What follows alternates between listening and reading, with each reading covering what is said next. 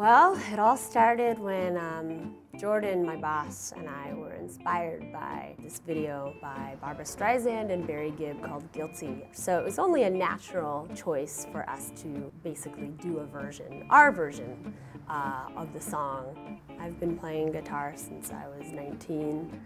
When I was 22, I went on tour with my band. It was called Alley Cat, which was an unforgettable experience. That was probably the time in my life when I took performing as an artist the most seriously and had the most fun with it.